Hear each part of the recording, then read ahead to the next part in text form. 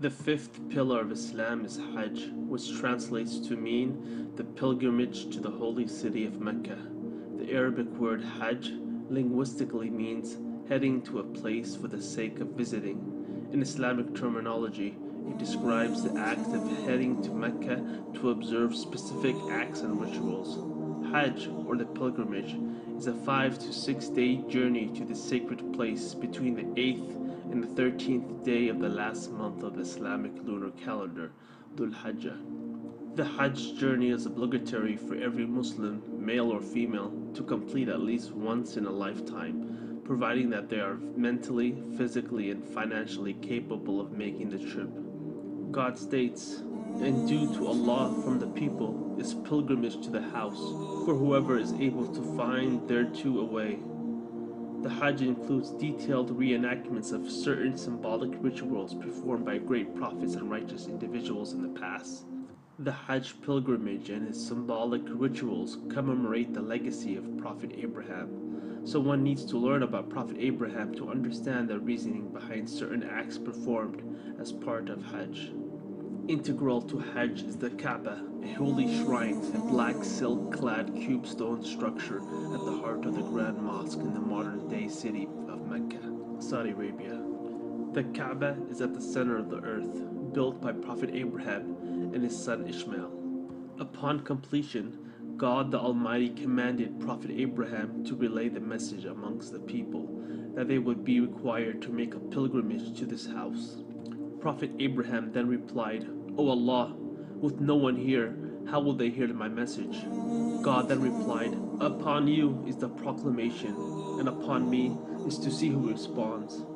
Prophet Abraham went on top of the Kaaba and also climbed Mount Safa and called out, "O people, Allah has built a house for himself on this earth, and he has legislated upon you that you go and perform pilgrimage, so come and perform pilgrimage to this house."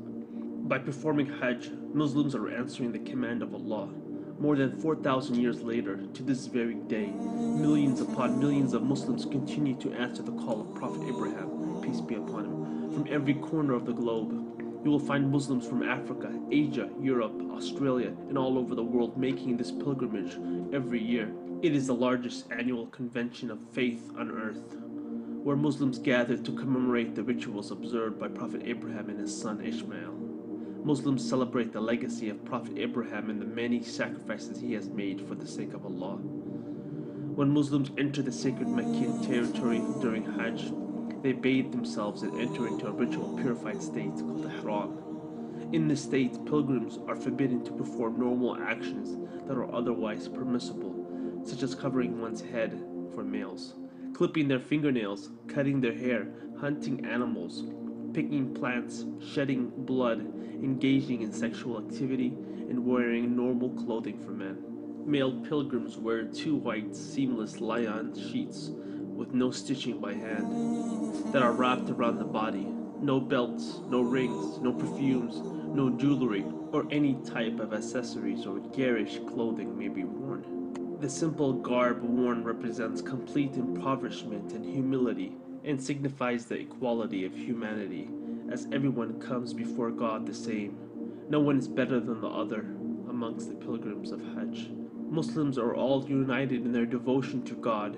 Every human being is displayed equally, as we are all equals in the eyes of Allah, regardless of our color or race. The black man stands next to the white man, and they call on Allah with one voice. The king stands beside a peasant, the businessman stands beside the politician, the doctor beside the engineer, and they declare their submission to the will of Allah, using the same words. Several millions of people are dressed the same way and look the same. No one can tell the rich from the poor. All fulfill the same rituals with the utmost humility. This is to remind pilgrims of the upcoming day of judgment, when all people will be stripped of their clothes and displayed before their God. The pilgrims display a sense of poverty with their appearance, as pilgrims acknowledge that they are the ones in need, and God is the one that owns and has everything they require. Pilgrims start to perform their tawaf from the black stone corner. Tawaf is the act of circulating the Kaaba counterclockwise. Pilgrims circumambulate the Kaaba 7 times while they recite prayers during every circuit. Pilgrims perform the tawaf to follow the suit of the Prophet, peace be upon him, as has been ordained in the Quran. Certain scholars state that the circumambulation of the Kaaba symbolizes the oneness of God and the fact that all human actions must claim God at their center. As pilgrims circulate the Kaaba, they disconnect themselves from worldly attachments and focus upon the presence of the divine. As pilgrims circumambulate the Kaaba, they chant, "Here I am, O Allah, here I am. You have no partner. Indeed, all praise, favor, and dominion belongs to you. You have no partner." Since Prophet Abraham and his wife Sarah were not able to bear any children, Sarah asked her husband to marry their servant so they could beget a child before they were too old to raise the offspring. Later, Prophet Abraham was commanded by God to take both his second wife Hagar and their son Ishmael and leave them in a barren desert valley in modern-day Mecca. As soon as Abraham started to leave, Hagar cried out, "Where are you going? Why are you leaving us?" Abraham did not respond.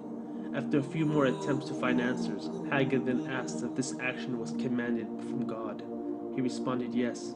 Then she replied, "If God commanded you to leave us, then leave us, because God will never leave us to perish." She was certain that God would not abandon her and her child, despite their presence at the center of a desert valley.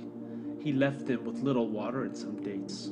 Later, Hagar ran out of food and water and started to worry for her child. She then fell into a state of anxiety and climbed a hillock called Mount Safa, crying out, "Is anyone there?" Then she ran into another hillock, Mount Marwa, again crying out, "Is anyone there?" Then she commenced pacing back and forth to each mountain 7 times.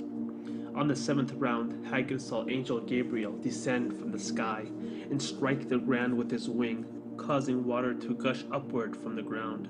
Angel Gabriel declared Zamzam, meaning stop, stop, commanding the water to stop. This water is now referred to as Zamzam water.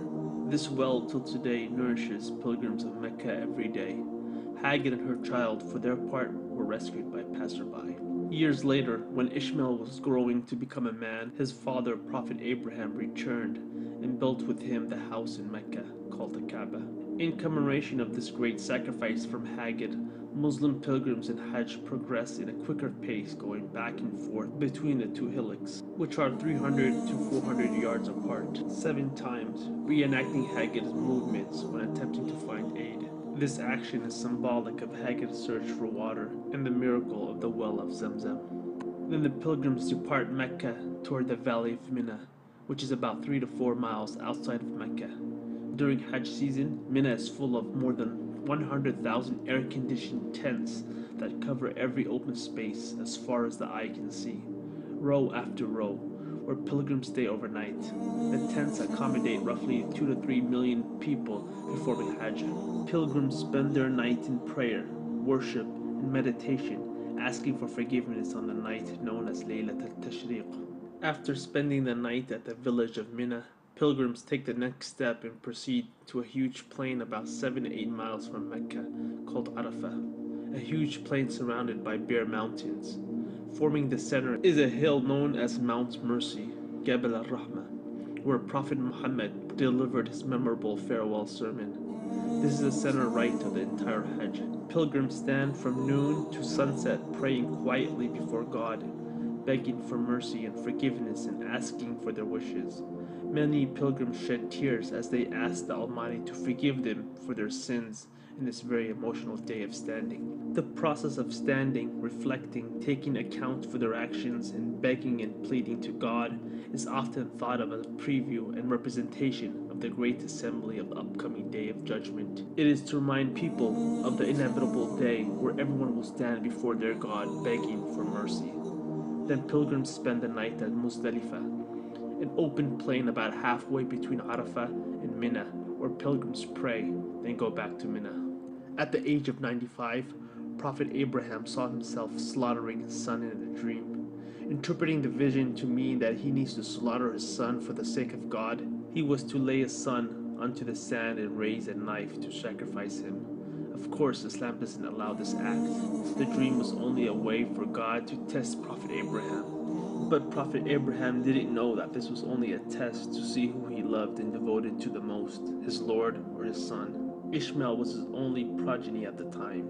His son looked at his father and said, "If God commanded you to do this, do as you were commanded, as I too am submissive to God."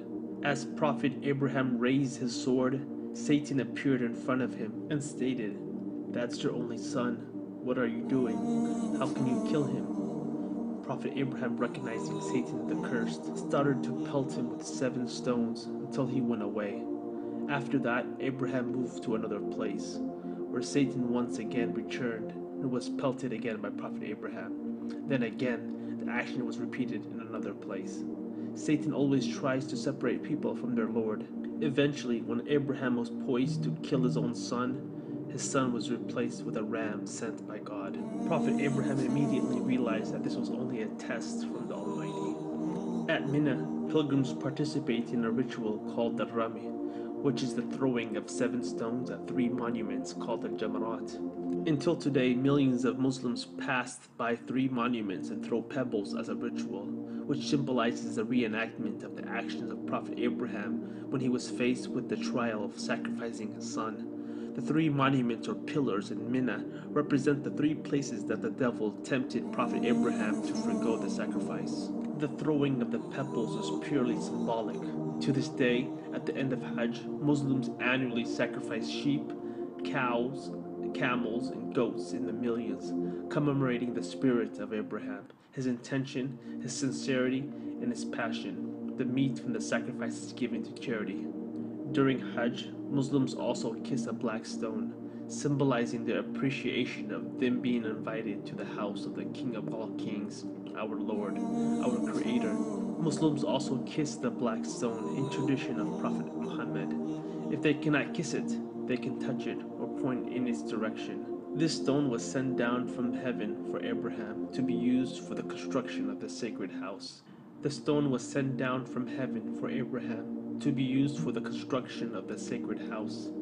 Buildings in ancient times often had cornerstones, and Prophet Abraham wanted a cornerstone for this house.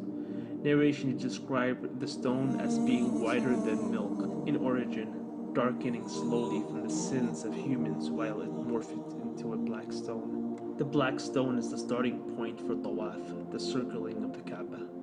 Hajj is completed by the act of men either shaving their heads or clipping their hair, and women cutting off a fingertip's length of their hair to mark their partial deconsecration, a symbol of humility. Apart from Hajj, a minor pilgrimage known as Umrah is performed in the remainder of the year. The completion of Umrah does not fulfill the obligation of Hajj. Umrah is much shorter in length, lasting a few hours, which entail the 7 circumambulations of the Kaaba in the light of jogging between Mount Safa and Mount Marwa. The spiritual journey known as Hajj boasts many benefits, including a powerful positive transformation that makes pilgrims more spiritual, righteous, softer, and better human beings overall. Pilgrims who embark the journey of Hajj faithfully and sincerely are cleansed of all their previous sins, leaving them with a fresh start. Upon completion of Hajj, Muslims celebrate one of 2 Muslim holidays called Eid al-Adha. Muslims celebrate by praying to God and visiting family and friends to thank and praise God for all the blessings He has bestowed upon them. Our Prophet narrated, "Whoever guides another to a good deed will get a reward similar to the one who performs it." So please like, subscribe, and share this video. Assalamu alaikum.